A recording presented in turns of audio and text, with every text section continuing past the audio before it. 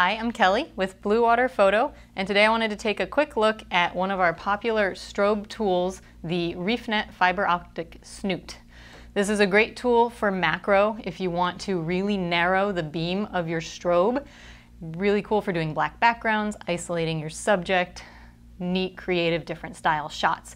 There's several different snoots out there. The Reefnet is one that we really like because it's the only one that offers two repositionable beams of light from one strobe. So this is the snoot. You can see, very basic. It's made with lock-line pieces and fiber optic cables to transmit the light, which works really well. It also means that you can fully position your light beams to be wherever you want. So you can perfectly angle them to hit the two eyes of a fish. You can move one away if you want to only shoot with one beam. It also does have a cap, so if you only want one arm attached, you can do that too.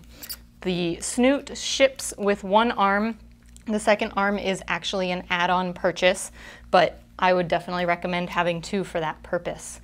Very durable, there's no batteries, there's no electronic parts you have to worry about, so it's great for traveling because you can beat this thing up and it'll still work really, really well.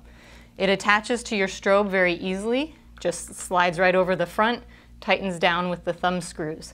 This snoot is compatible with a variety of strobes, including the YSD1, YSD2, YS01 from CNC, the Inon Z240, the S2000, and the Icolite DS160 and 161 strobes.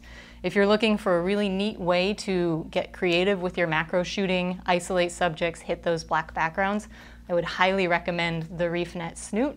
If you have any other questions, feel free to give us a call. You can check us out at our website at www.bluewaterphotostore.com. Thanks so much for watching.